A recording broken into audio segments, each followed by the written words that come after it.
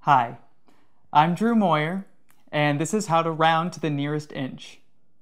Rounding to the nearest inch is the same as rounding to anything. You want to look at the fractional part. If the fractional part is less than 1/2, then the unit rounds down. If the fractional part is 1/2 or greater, then the unit rounds up. So let's take a look at some examples. We have 2¼ inch.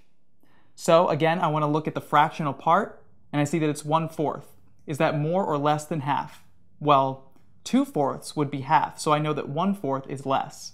So this would round down to 2 inches.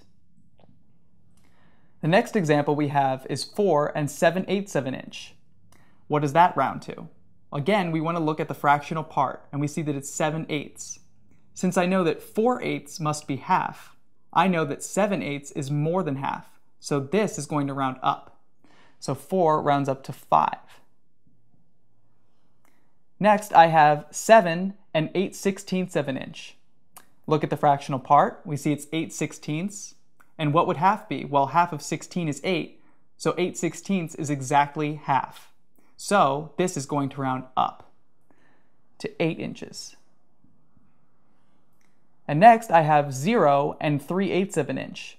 Again, we want to look at the fractional part, and I see that 3/8 is less than half because 4/8 would be half.